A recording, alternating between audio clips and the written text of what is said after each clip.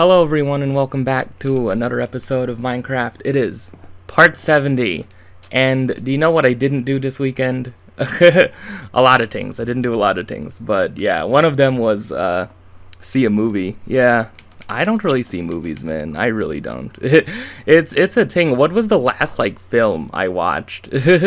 In theaters? Yeah, actually it was the Top Gun film that came out last year for reasons. I don't know. It was more like I didn't really go to my own accord, yeah. And actually in the end of 2019, I actually watched a Star Wars film, so I can't say that I've never watched a Star Wars film. That was also another occasion where I was where it wasn't really my choice to go. I guess that's all I'll reveal about that. But yeah, I don't think I watched a movie. I don't know. Was there any good ones? I don't know. Anything good? I don't know. Well, one documentary I want to see is this Oscar De La Hoya documentary that just got released on HBO Max because, I'm probably into that sort of thing.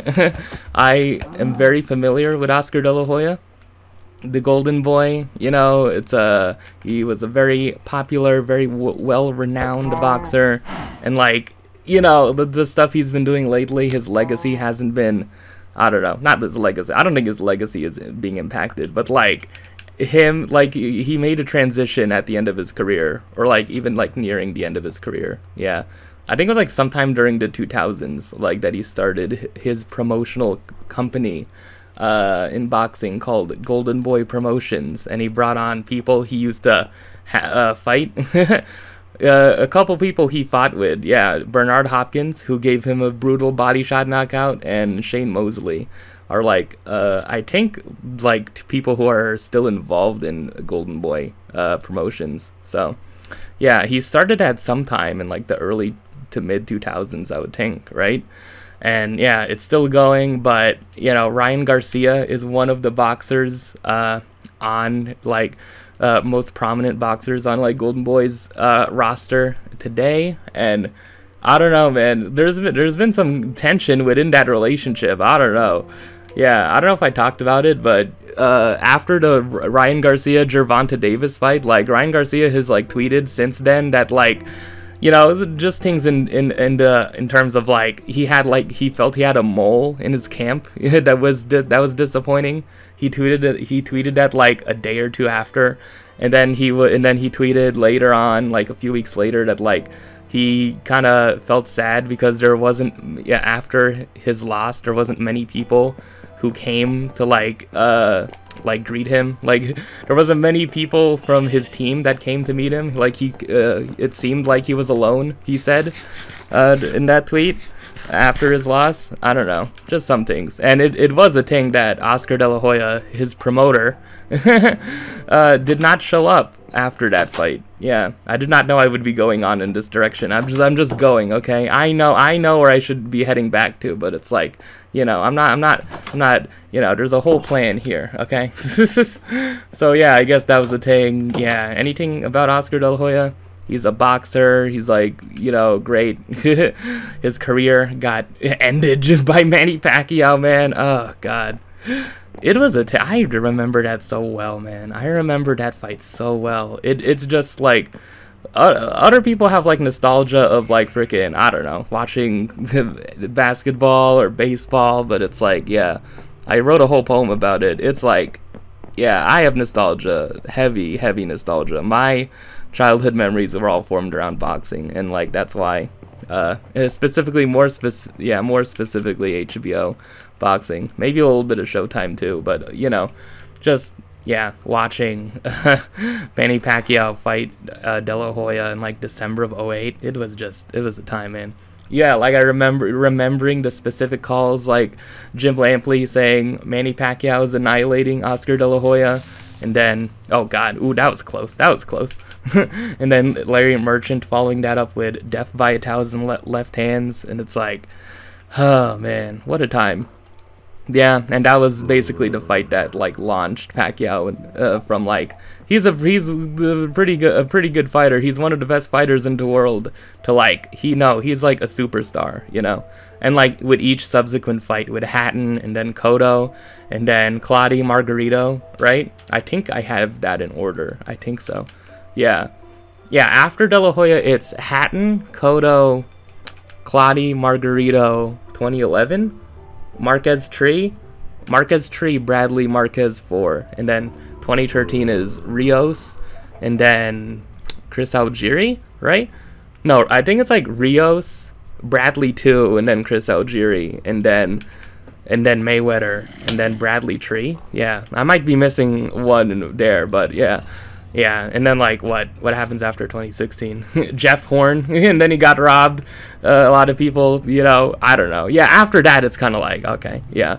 But like that era specifically, like 08 to 2012, oh man, it was a time. That was those were very strong childhood memories for me. So, yeah. How does this tie back into Oscar De La Hoya? Yeah, true. Yeah, one of my most fondest memories of Oscar De La Hoya is watching him just get beat to a pulp by Manny Pacquiao. It's like, yeah, I don't know. It must have been surprising to see that. I would assume a lot of boxing experts probably thought that Pacquiao would have won that fight. But there probably were some people being like, nah, De La Hoya is the much bigger fighter. It's like, how can Pacquiao like move up in weight and like beat him like that? Yeah, really, a big coming out party for Pacquiao in that moment. So yeah, I guess I'm interested in seeing that documentary, as in, you know, yeah, the one that came out on HBO Max, because I haven't seen that many movies recently. I don't know. I just don't really. I don't know.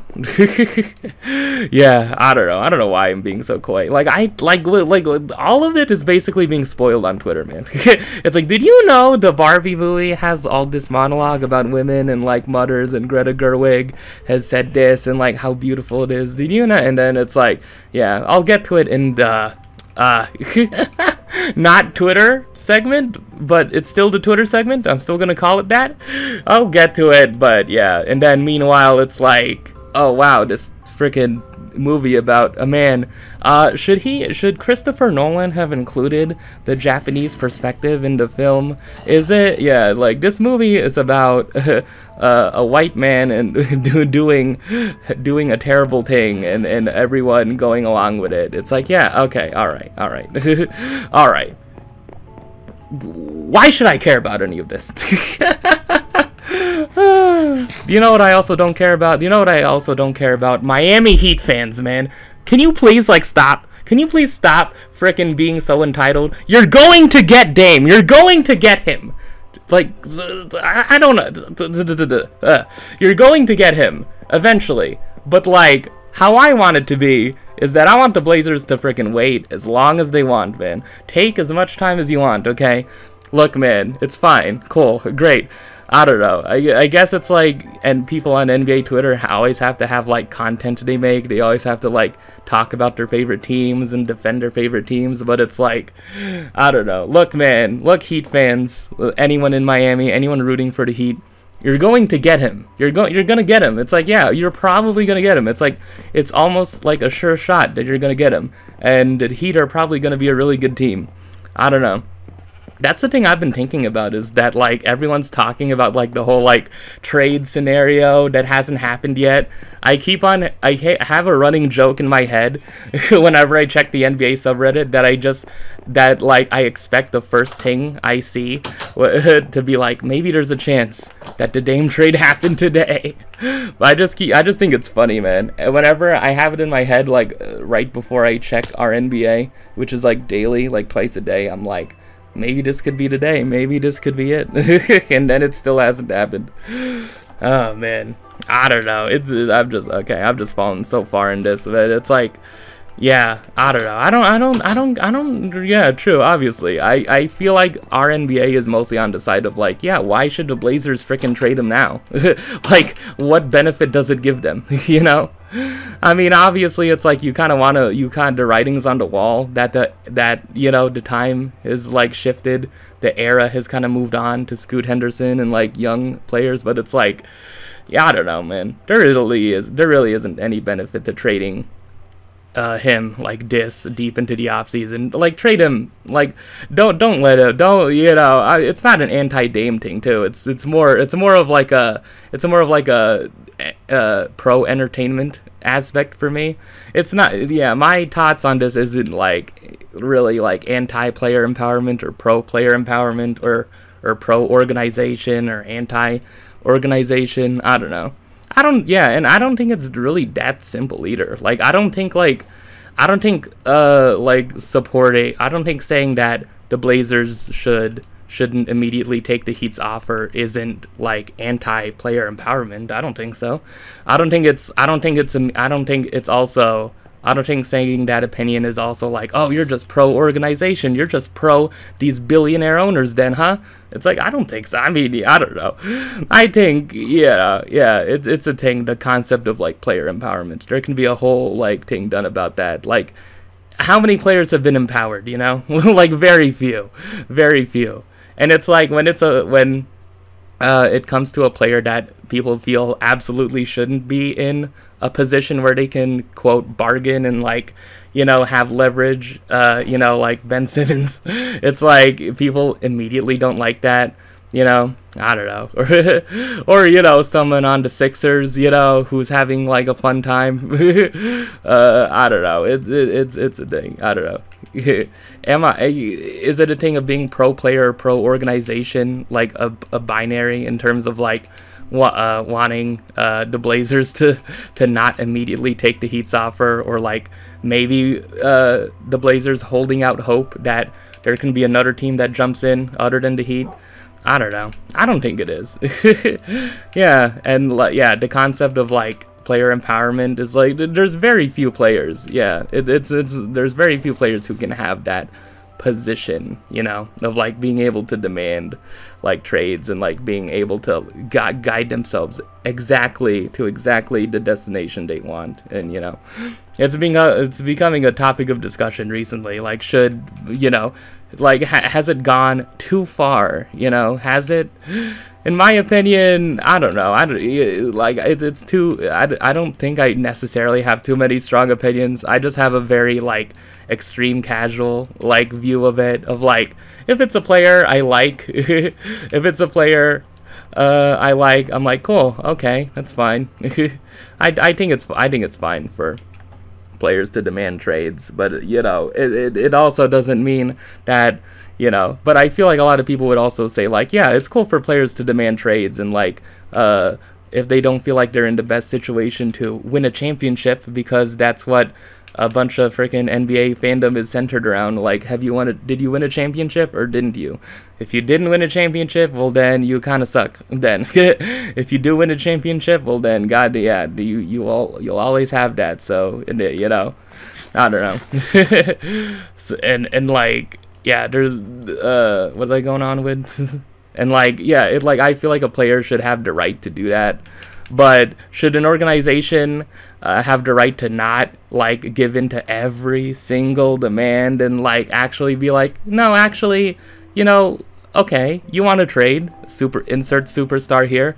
Well, we're just gonna wait it out. We're just, like, we know you have this list of, like, teams here, but, like, well, we want the best offer, okay? Like, we want to, if we're gonna trade you and freaking like enter a lengthy rebuilding process, like, and we want our fans to trust it, like, I feel like we need to like survey the landscape a bit longer and not immediately send you to the place you want, And obviously, like, the recent people who have requested trades have basically gotten to exactly where they want, KD wanted the Suns, he got the Suns.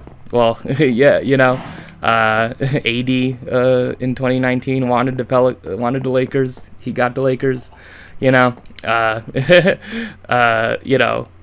whole like Paul George and like Kawhi thing. It's like Kawhi wanted to go to LA, like either Clippers or Lakers, but I think like the whole thing behind that was that like he's like, I want another player with me. I want a number two, and Paul George was the number two that was chosen.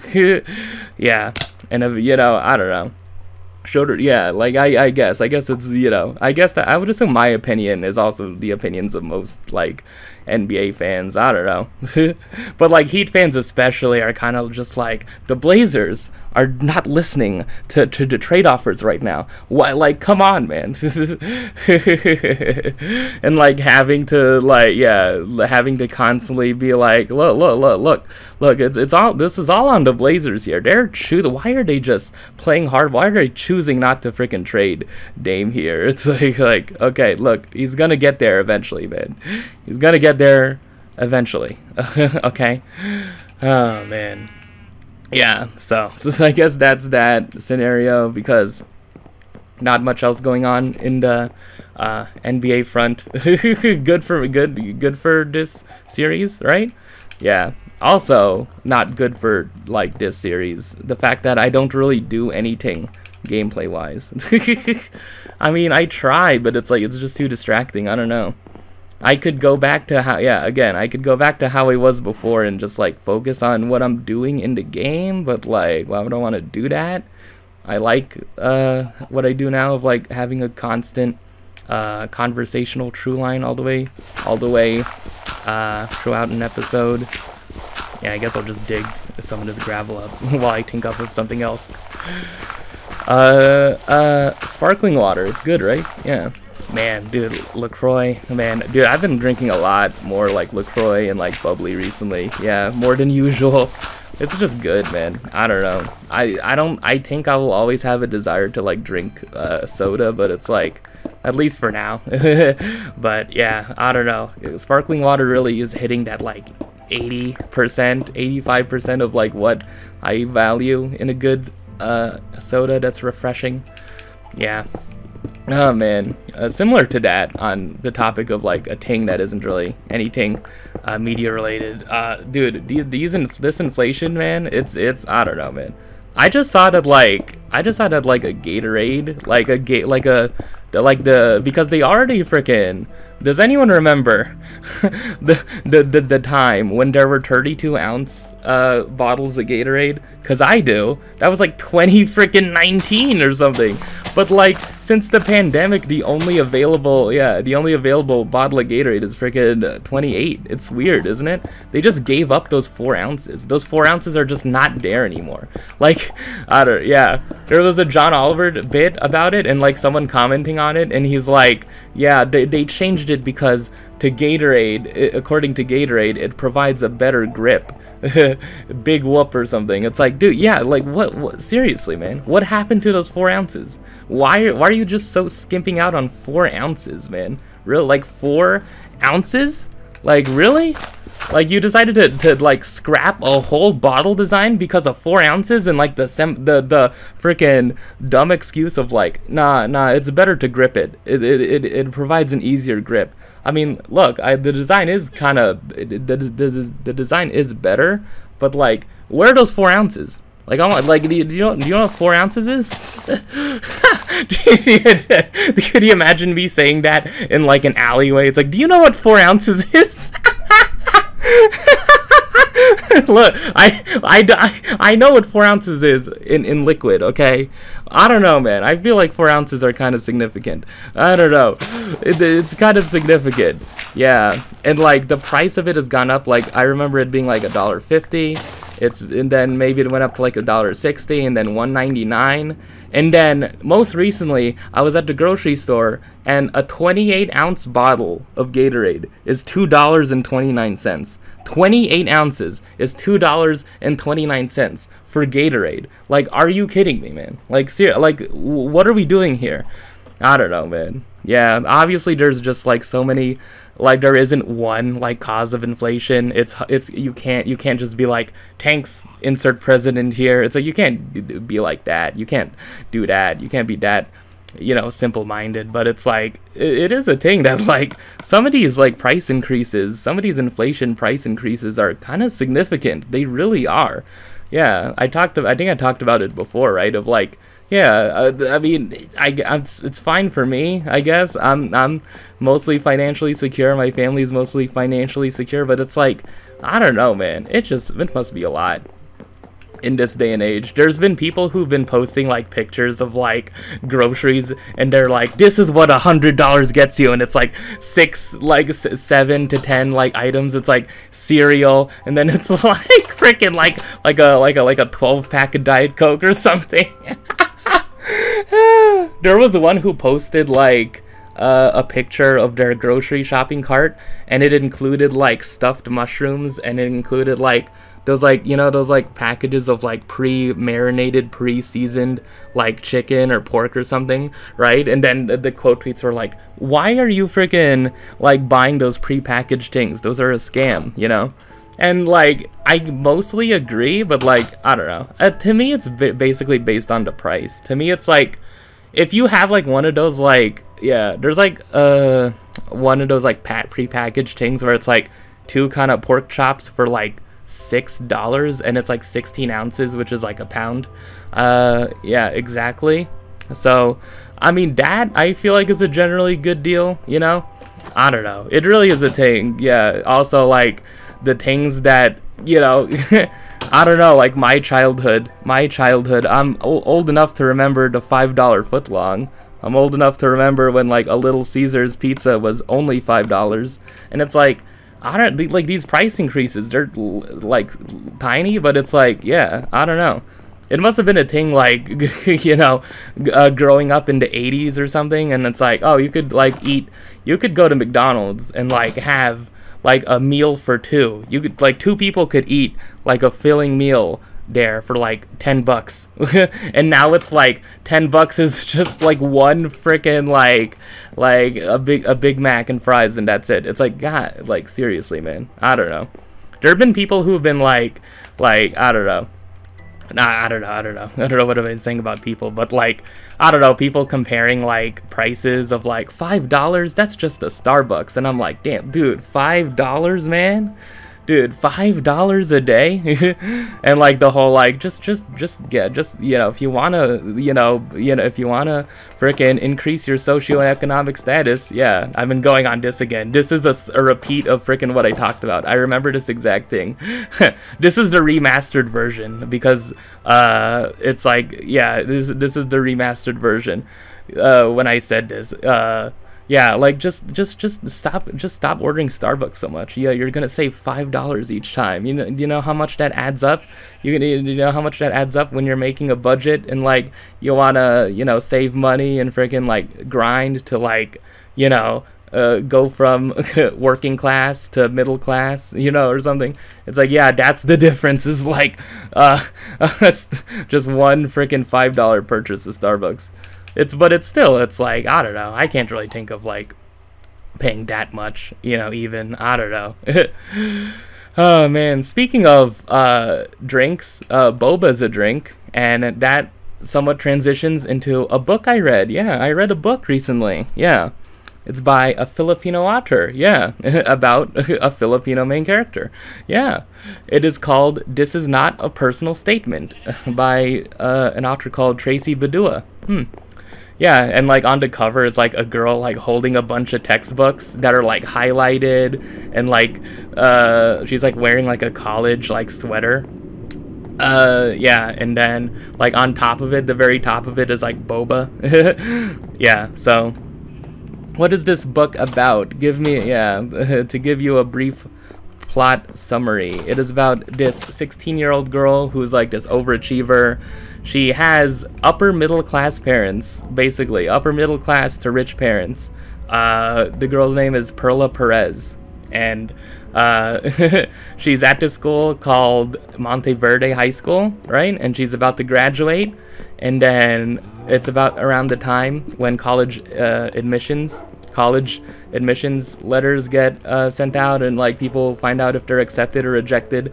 And then there's this school called Delmont, which is like the school like that she and her parents have agreed is like the place she's going to go, because her life is like set on a track, a perfectly planned and organized track of that she's going to go to this high-end private school, she's going to like study there, she's gonna get a undergrad degree, and then she's gonna be a doctor, you know, and then like carry on the legacy of their parents. Because the interesting thing about it, I found, was that her parents are second generation immigrants. They're not immediately like her parents didn't immigrate from America to the Philippines.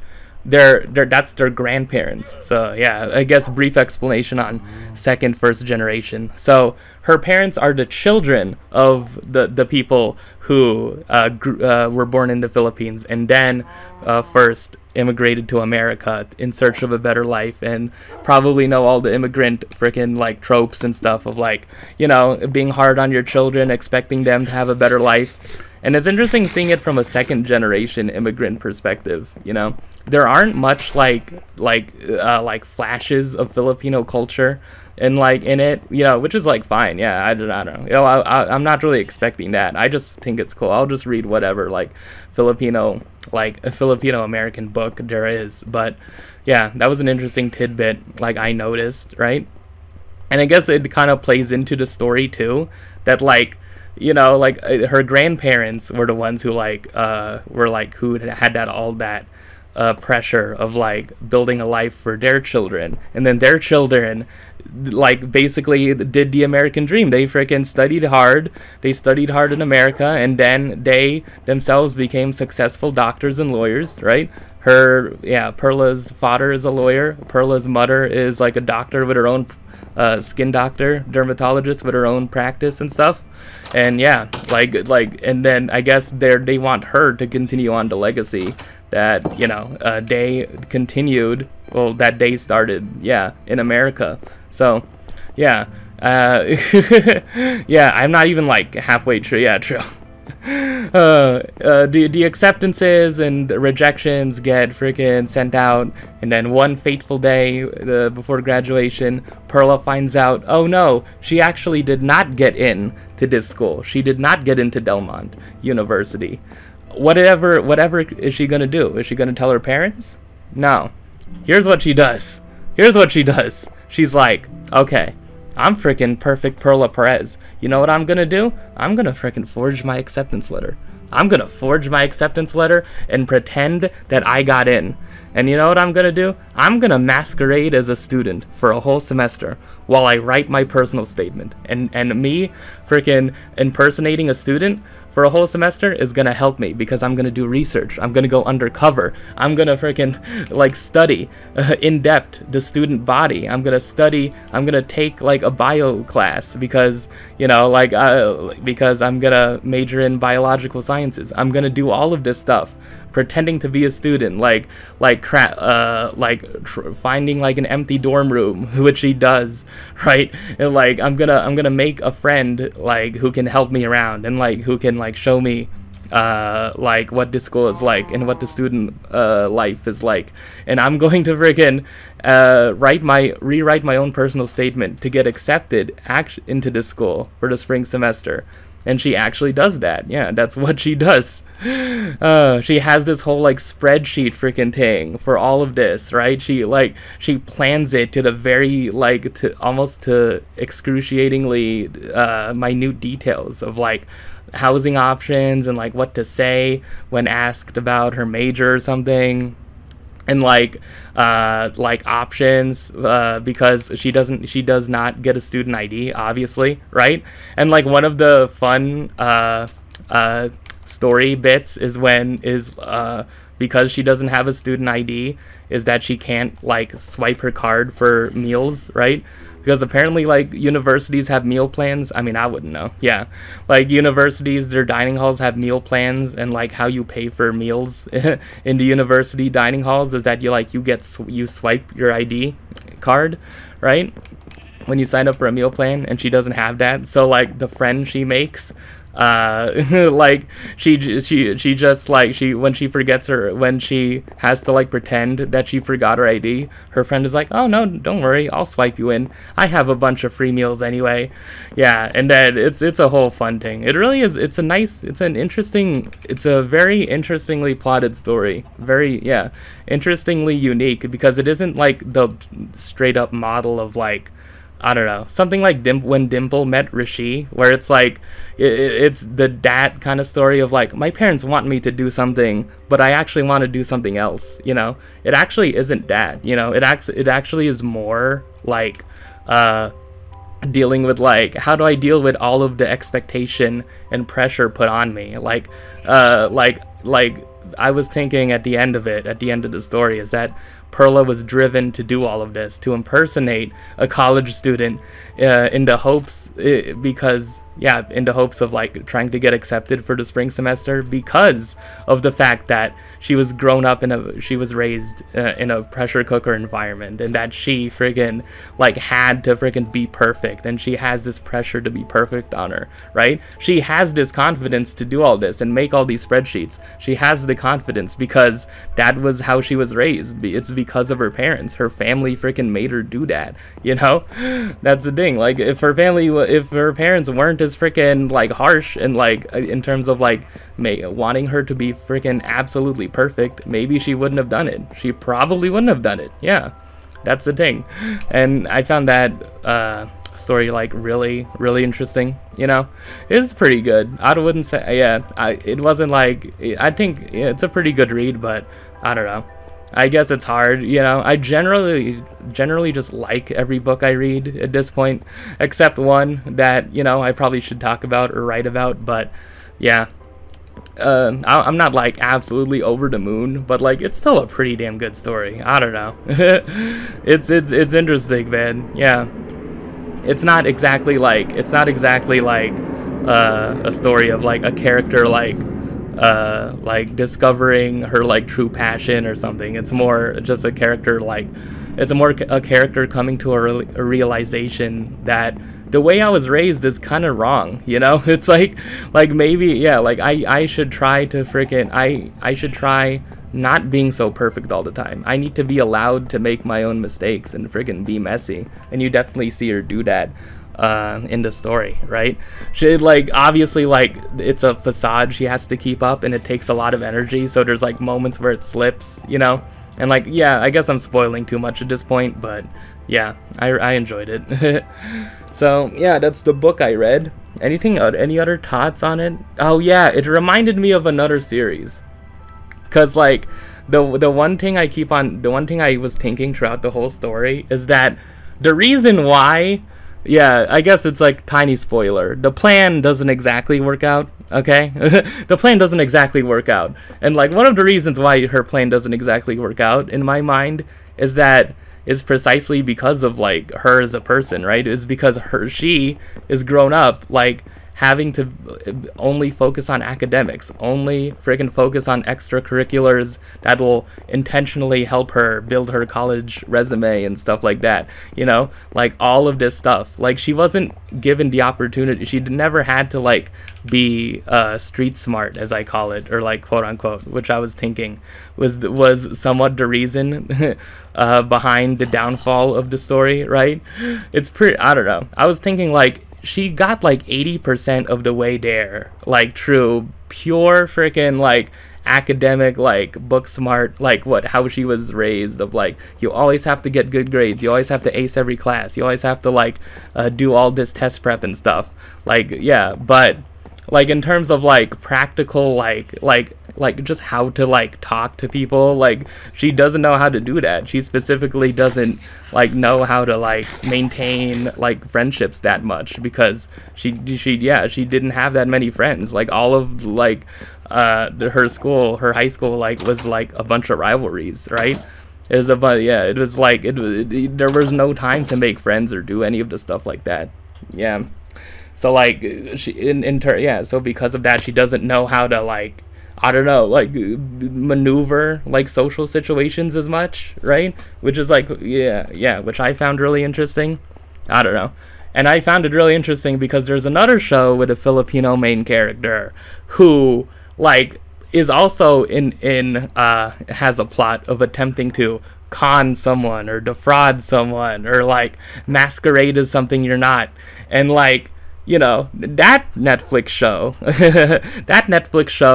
the main character is almost gets by almost entirely due to being street smart and like thinking on your feet and like being like quick-witted and stuff like that. There isn't, yeah, I mean, it doesn't mean the character isn't book smart, probably. It doesn't mean the character isn't like, you know, like always academically like freaking on top of things, because in that show, like, I think they say that like she could like do better, but she isn't necessarily like applying herself 100%, right?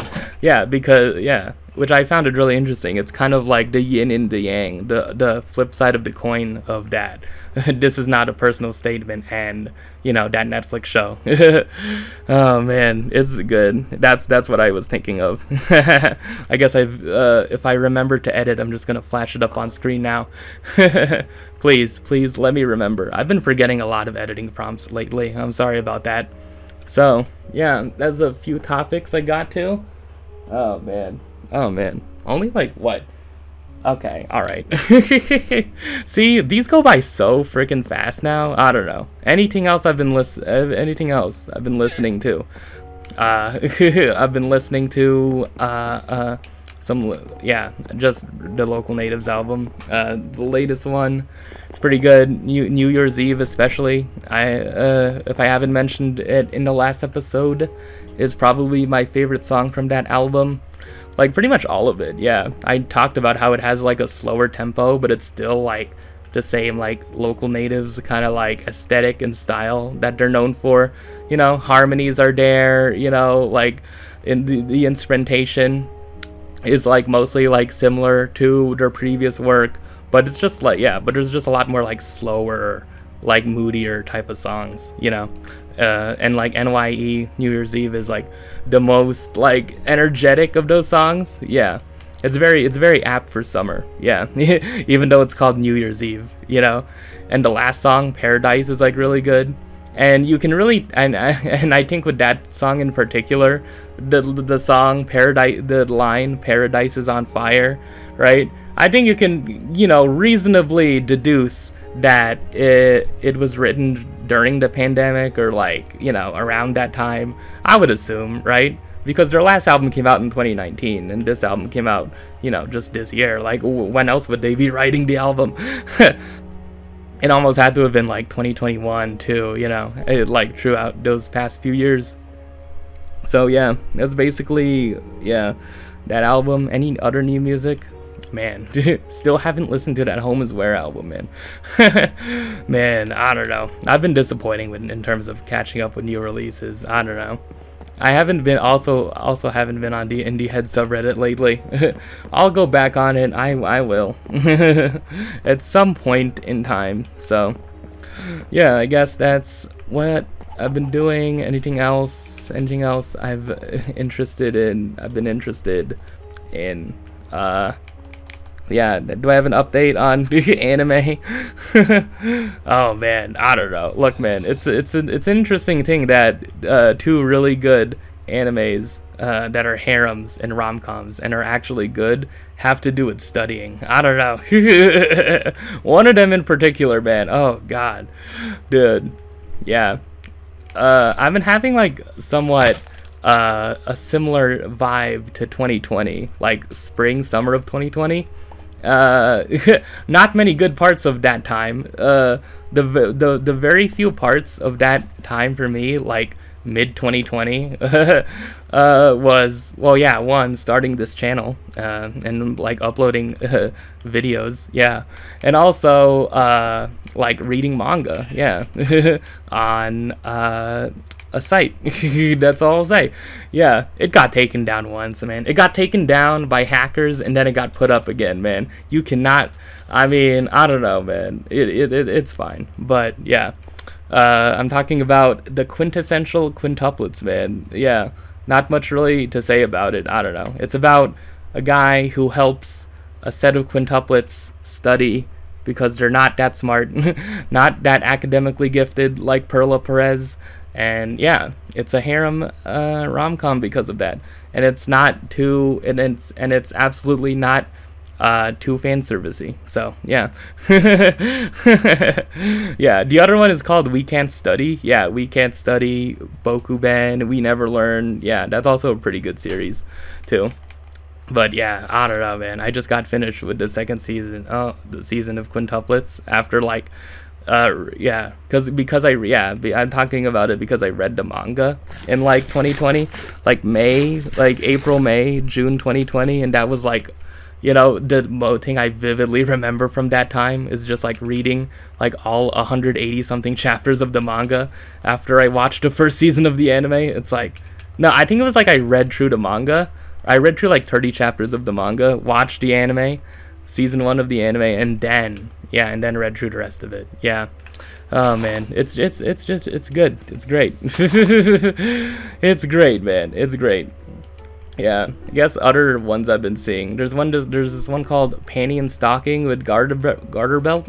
That's really cool. I wouldn't say it's fan servicey, but there's a lot of sexual references in it. It's extremely vulgar and extremely freaking crude, but you know, like it balances out by being very humorous, you know. You know, there's like some toilet-ish humor in it, but like maybe not as much as like a Family Guy episode. Yeah, the thing about it is that it specifically looks like a Western cartoon, you know. It's an anime made by Japanese people. This is a studio called Gainax, and it intentionally looks like, for most of it, it looks like a Western cartoon. So yeah, it's fun. It's about angels fighting ghosts. I think. I finished White Album. That was great. It's the best harem show that's not a harem show. That's all I'll say about that. It's an amazing drama. If you decide to watch it, like, and if you start watching White Album and like are thinking through the first 4 episodes, this is kind of boring and really slow paced. You know, I don't think the pacing really becomes that much better.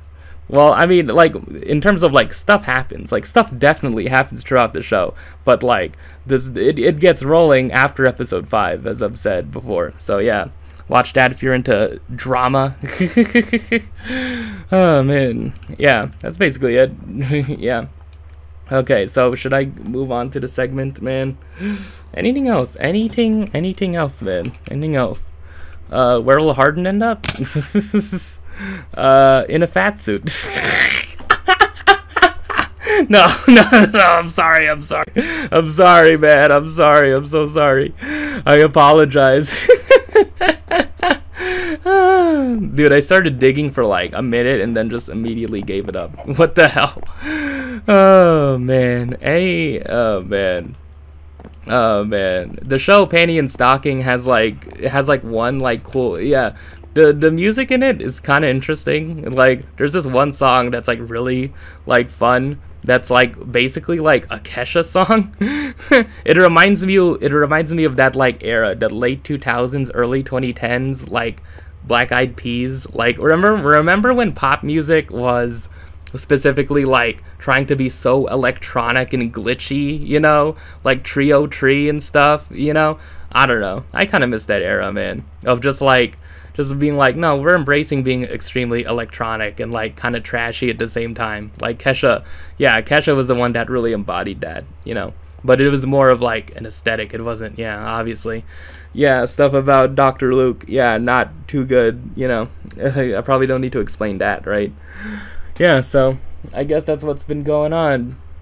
Oh man, let me move to the segment because I feel like I have a lot of stuff. Yeah, I've bookmarked some things. So in response to me maybe not finding stuff naturally, I guess I'll just cut to like stuff I bookmarked. So yeah, see you in the next segment. Somewhat related to a thing I mentioned previously. There's this tweet from an account called Legion Hoops. I think it's legit. It links to like The Athletic, a writer for The Athletic, which is a reputable source. But it says the Mavericks have had discussions with Luka Doncic about decreasing his preferred playing weight this summer. Uh, he has a preferred playing weight. I don't know, man. I don't know. There's been a lot of stuff in the off season of him, like looking fit. You know, yeah. I don't know. It's a whole thing. The skinny Luca being a thing. I guess we'll see, but I don't know. I just thought it was kind of funny. just a little funny thing to start us off. Here's one thing that I bookmarked. There is a tweet from someone who says, "Serious question, if the Grateful Dead is not the greatest band of all time from the United States, then who is?" And I think this is a tiny bit of fodder for quote tweets, so yeah, let me just read through some of them. A bunch of bands are just being posted here. Just pictures of bands. someone just said Prince on like vocals, guitar, drums, bass, keys. The Stooges, Talking Heads, Devo, Velvet Underground, Creedence, not Creedence Clearwater Revival, Cake, Velvet Underground again, Streetlight Manifesto, Public Enemy. Band though? I guess it's like, I don't know. To me, like a hip-hop group or a rap group are different from a band. I don't know.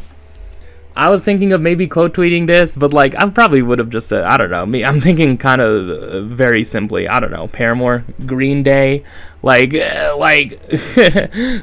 Local Natives most recently. I don't know. Local Natives are a band that has doesn't have a bad album though, right? They don't have a bad or mediocre album, in my opinion. Yeah, I mean, I think Sunlit Youth is kind of somewhat their weakest album, but there's some really good songs on there. Yeah, as I put in the top 10 list. Yeah, Fountain of Youth, Past Lives, Everything All at Once, Sea of Years. Yeah, Masters I really like. I've grown to like Jellyfish. Yeah, but I don't know. Any American band, the greatest American... Yeah, a lot of people would just say Bruce Springsteen, I feel like. Eiley Brothers, Steely Dan, Hate Breed, Talking Heads. I don't know. It's interesting saying Wu-Tang Clan, though. I mean, I guess they are a band? I mean, I don't know. I guess, like, I have the limited perception of a band as, like, there's members who play instruments. But, like, you know, Backstreet Boys could be a band. Oh, man. Someone, anything. The Beatles. Oh, man. Bad Brains. Okay. This is gonna be a long segment before I cut, I guess. REM, Sonic Youth. Yeah, I haven't listened to a bunch of these. Home is Where. Oh no, not We. Oh, that's Van Halen. I thought that was the Weezer logo for a minute. Oh my god. My Chemical Romance. Is My Chemical Romance the best emo band of all time? Like, yeah, probably not. I don't know. I don't know what it would go to. Emo band? Like, the best pop punk band of all time. That's Paramore. Yeah, what do you mean? I'd put Taking Back Sunday over. I'd bet Taking Back Sunday over My Chemical Romance. Sorry, I don't know. Yeah, okay. I think I'm pretty much done here. A lot of people are saying Parliament Funkadelic and the Stooges and frickin' yeah, Devo. Why Devo? What the hell? Guided by Voices, Pere Ubu. No one's saying LCD Sound System. No one's saying The Strokes. I mean, yeah, it probably can't be The Strokes because of frickin' what they put out after their second album, but you know, You Have Normal though, pretty damn good album. I mean, just saying. Someone will put Television, the first three Mars Volta albums, Fugazi, every Miles band from 1969 to 1975, Peak at the Drive-In. Oh man, Andrew WK. Oh man. Anything else? There's a band called The Band. Crazy Horse, ZZ Top, Butthole Surfers, Sleep, The Impressions. A lot of people are putting Wu-Tang. Joyce Manor, really. Only one band has Freebird. Oh man. A lot, yeah. The Art Ensemble of Chicago. Oh man. Any band that played with James Brown, Yola Tango, Tom Petty and the Heartbreakers bombed the music industry. Metallica? Ween? Dead Kennedys, Ramones. Okay, yeah, I'm just naming about. Yeah, this is just turning into like James Murphy, man. Just turning intro. Gil Scott Heron. I mean, you know, yeah. Okay, moving on. Someone tweeted, "Wait, why are we asking men what they taught a Barbie? It isn't for them." Yeah, pretty much. Yeah, I don't know. That's my take. I really taught. I really had a thought of like maybe I should like go to a theater and see it, you know. But I don't know, man. I'm just not that person, man. I'm just not that person who goes to films, to movies, you know. It really is a thing that like the movies of that I wanted to go to of my own volition are really just YA book adaptations, right? The Hate You Give, Love Simon, and Everything were like three that I went to on my own. That he specifically was like, I want to see this film. I don't know. Other than that, it's like, I don't know. There really aren't films that I feel like I was maybe interested in Booksmart, but I eventually just watched that on Amazon. Yeah. Someone tweeted, why is Lana Del Rey traveling the South like she's a Democratic candidate trying to flip her state blue? I think this is in response to like a report, like a photo or something, like, or a video that had her like working at a Waffle House. I don't know, something about that. I don't know, just something funny, I guess. If anyone wants some WNBA updates, yeah, because the WNBA is a thing, I probably should pay more attention to it. The Cliff Notes version is that the Aces are just dominating, and in the East, the New York Liberty are pretty damn good. Liberty have Sabrina Ionescu, Brianna Stewart, Courtney Vandersloot. The Aces have Candace Parker, Asia Wilson, Chelsea Gray, Kelsey Plum, Jackie Young. Like, yeah, a lot of all-stars, a lot of talent. They're currently 21-2. And like there's a release that they put out. Medical update. Earlier today, Las Vegas Aces forward/center Candace Parker underwent successful surgery on a fracture in her foot. Parker has been playing on a fracture all season, but after consulting with doctors, the only option for her to be healthy again and avoid further injury was to have surgery. She is out indefinitely and will work her way towards getting healthy as soon as possible. So yeah, that's pretty significant, right? I mean, I don't know how much she was contributing, but yeah, she's 36, I think. Yeah, she's like 36 years old currently, but I don't know. I would assume the Aces would still be fine, right? Yeah, I don't know. I don't know. I wonder if people are saying anything about like, you know, the Aces being an obvious like super team, or like how people feel about that. Or that, like, you know, Candace Parker chose to join the Aces after going to the Sky. But, like, yeah, it's a thing that's come out that the coach of the Sky, the head coach of the Sky, like, took a job with the Toronto Raptors, you know? And, like, it kind of, yeah, he took, like, an assistant coaching job with the Toronto Raptors in the NBA. And like it kind of left a sour taste in people's mouths, like I'd assume from an ESPN show I watched that talked about it. So yeah, I don't know. Yeah, like Candace Parker chose to leave the Sky, and then Courtney Vandersloot left. Right? Yeah, it's a thing. Yeah. It seems like the WNBA. Yeah, it seems the Aces are probably gonna like go really far. They're probably the favorites to win the championship there right now. And yeah, I probably should be focusing on it, yeah. There's gonna be some star players entering in the next few years, let me just say. I mean, also another significant thing in that front, yeah, Aaliyah Boston, the girl who was in the freaking Final Four just like 4 or 5 months ago, was an all-star starter. She literally got voted as an all-star starter this season. Her rookie year, like literally, just to go from being in the Final Four for South Carolina, and then like, oh no, I'm just an all-star starter, you know. Yeah, I would assume the Indiana Fever aren't that good of a team, but still, that's pretty interesting, if I must say so myself. This is an interesting thing I bookmarked. There's been so much talk about this Barbie movie, and I guess, I don't know, I've already said that, like, me seeing it, like, I'm not that interested, but yeah, someone posted, there's been lots of discussion about it being feminist, woke, you know, people hating it, a certain someone, friggin' making a whole video destroying the movie and stuff, and people talking about how it's a great moment, how like the Barbie Oppenheimer joint event is just a great moment for people enjoying movies and enjoying going to the movies in general.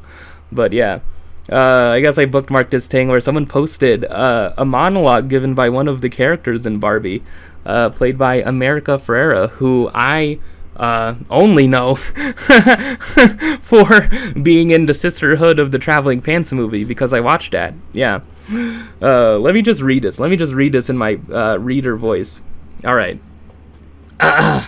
It is literally impossible to be a woman. You are so beautiful and so smart, and it kills me that you don't think you're good enough. Like, we have to always be extraordinary, but somehow we're always doing it wrong. You have to be thin, but not too thin. You can say what you want to be thin. You can never say what you want to be thin.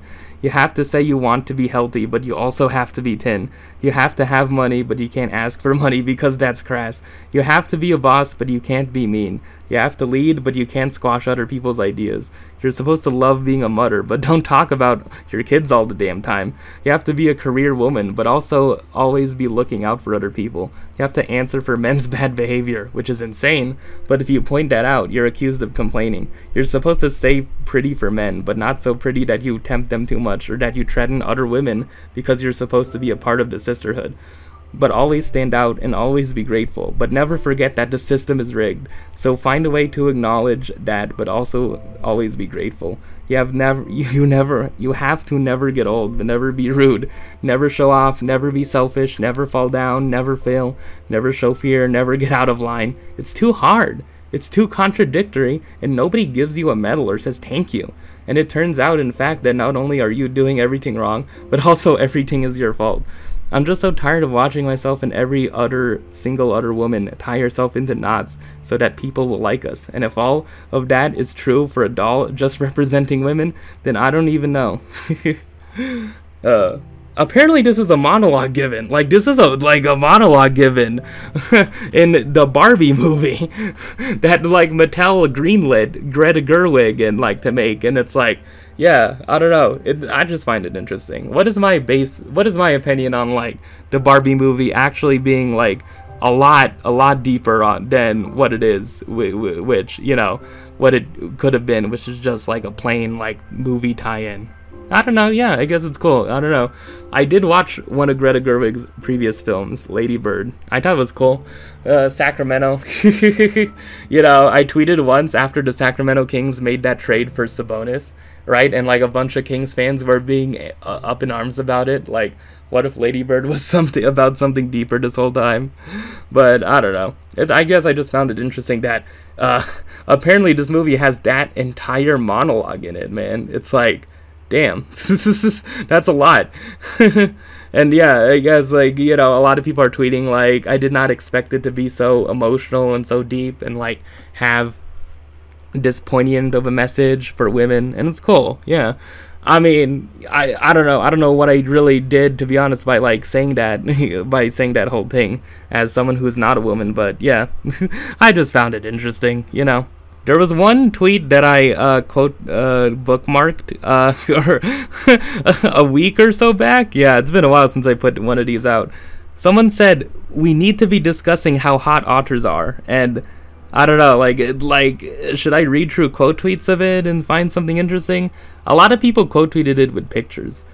And then someone replied, please don't. This is deeply uncomfortable for us and objectifying, and otters are incredibly self-conscious as is. And then the original poster of the tweet replied, I understand how my tweet got misconstrued. It was meant to be a joke, since several of my otter friends joke about how hot each other are. I didn't even think anyone outside of those people would notice the tweet. I would never actually objectify random otters. And that's basically like a lot of Twitter and tweets in a nutshell. Is like someone tweets something nonchalantly, like without thinking too deeply about it, and then like it becomes a whole nother thing entirely. This was, I guess, if you want all the traditional staples of this series as of this era, the book publishing Twitter drama on top of like what freaking platform are we gonna move to if this goes away, right?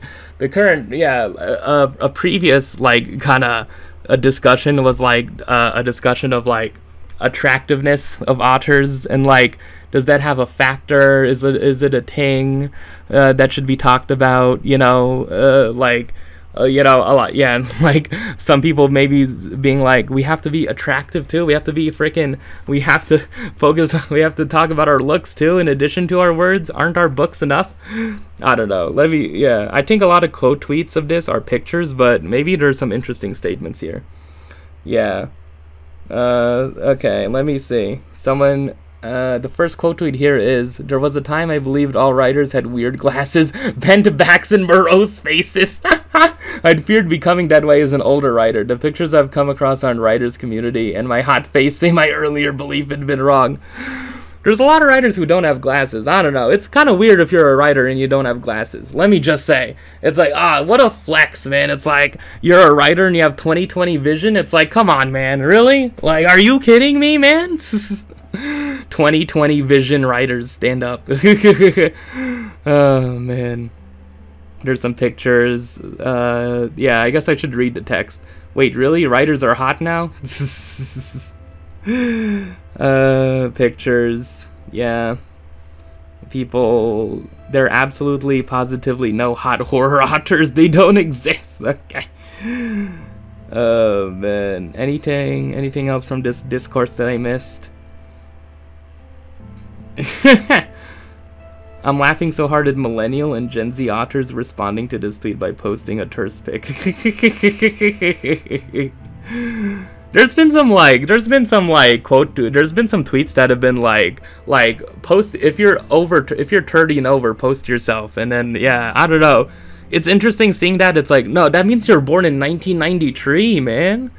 Oh man, speaking of someone born in 1993, let me move on from this discourse that I'm not too like interested in. I don't have much of an opinion on. Someone born in 1993, Ariana Grande. There's been some stuff about her, you know. I mean, apparently, I don't know. It's nothing that serious, but like, I don't know, man. Yeah, apparently she and her husband have gotten divorced, and she apparently is dating someone else, and that someone else might or might not have been SpongeBob in a Broadway play, in SpongeBob the Musical, and then yeah, basically that's basically it. I don't know. Yeah. Anything to add to that? There were some like kind of mean tweets about that. I don't know. That I kind of don't want to go over. Where's the discussion? I need the discussion that gets like formed from this. Where's the discussion, man? Where is the discussion? Okay, there's a lot. Okay, all right. Okay, some of these. Okay. Man, please. Do I have any? And yeah, while I'm looking, do I have any entries for like who are some attractive writers?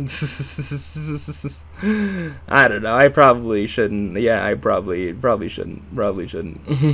What would I say personally about this? How hot otters are. This is a joke, you know. It is a joke. Anything? I have a friend whose name I will not mention. Oh, here we go. And upon meeting with some big New York publishers about her YA, she was asked her age. She responded she was in her late 20s, and then the big New York publisher person responded with relief, "Oh, you look younger." That's a good thing, the big publisher person continued. It's easier to sell a pretty young face. I have thoughts about superficiality in publishing, how Hollywood beauty standards have infiltrated the writing world, but in lieu of that rant, I will say, no. Yeah, following up to say, I know that the OP was joking here. Yeah, there you go. Yeah, there you go. This, like, yeah, there you go. This basically was another thing. Yeah, I guess that was somewhat the discourse that stemmed from that I saw like a week or two ago. Yeah, I don't know. Like, does TikTok, like all things, have an influence on that? Like how books not have to be, but like the rise of like, if you want your book to be like really popular, you probably have to market it on TikTok, and you probably have to market yourself on TikTok by virtue of that. I don't know. It's a thing. Yeah, I don't know. You know, that is the conclusion. Okay, that is the book drama for this episode. There you go. I did it. Okay, so after a lot of searching, I realized, wow, there's really nothing left. That really was it. Oh man, I think it's fine. This segment, it really is just like an add-on to an episode. It shouldn't be like what the main thing an episode is about, but I don't know. It just kind of sucks that like I can't naturally find just like that many like good discussion oh whoa, that was close. Discussion inspiring tweets anymore. That much, I don't know. Dude, like I go on certain days and then I don't know. I think I should probably just do a thing where I bookmark tweets and then I talk about them. But I don't know. Like I already have my thoughts on them, but you know, I guess it could be cool to just going forward bookmark them. So yeah, anything else to wrap this up, because this probably has been going on way too long. But I haven't done one of these in like 2 weeks, so yeah. One more NBA thing. There's a certain other player in Philly who might be wanting out of Philadelphia. Maybe sooner rather than later. I don't know. All I know is that he wants to win a championship. That's all he wants to do. He wants to win a championship, either here or anywhere else. Yeah. He wants to win a championship. That's all I'll say about that. I mean, I don't know. If I'm New York, if I'm the Knicks, I'd be like, keep watch on it, man. Keep watch on the process. We're gonna watch this process, man. Oh God, man. Oh, that's basically it. Another NBA related thing. There's this like thing called the Immaculate Grid, which started in baseball. And like how it works is that there's like teams on one side, teams on another. Like the left and top sides are teams, and like you have to like find the intersection, players that fit the intersection of those. And on like the very right side, there's like a characteristic, like, you know, 40-point playoff game most recently, average 20 points per game, 500 trees. You know, it started in baseball, but the basketball version of it is hoop grids. I've been doing it for like a few days. I've been trying to do it. Sometimes I'm successful, sometimes I'm not.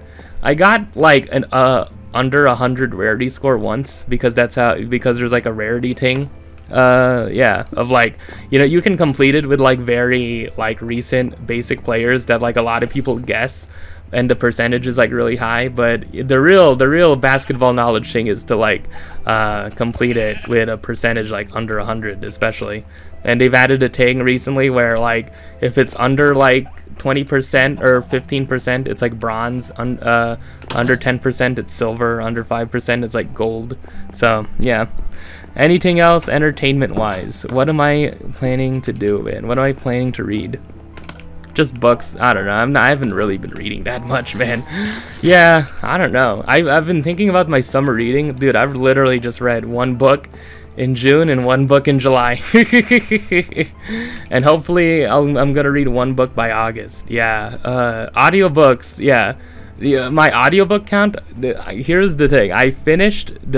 My audiobook count is 2 so far this year. One is Frankly in Love, and then the other is the Turd to All the Boys book, and that's it, man. I don't know, man. Yeah. I'm just a thing where like I'm just at a point where I feel like I've read enough, you know. Like I enjoy reading still. I always like get out. I've been exercising pretty consistently lately, I guess. And like I guess I view reading as like a side thing to that, like to me, like walking and like getting a ball and like hooping around a bit.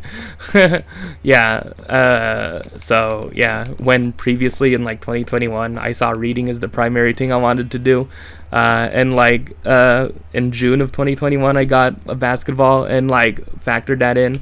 I don't know, I explained it on a previous episode. So yeah, anyways, I think that's pretty much it. This has gone on way too long, but yeah, I like these long. Like the process it will take to get Damian Lillard, that's what you have to do. Heat fans, just be patient, man. Dude, just be patient, man. I don't know. You have other things to do. You have freaking Messi in Miami, just freaking like hidden freaking game winners. It's okay. It's all right. You have hockey, I guess. They play hockey in Florida. You have arguably the worst governor in America right now. It's fine. It's fine, Miami. It's fine. But anyways, that's pretty much it for this episode. And yeah, see you next time.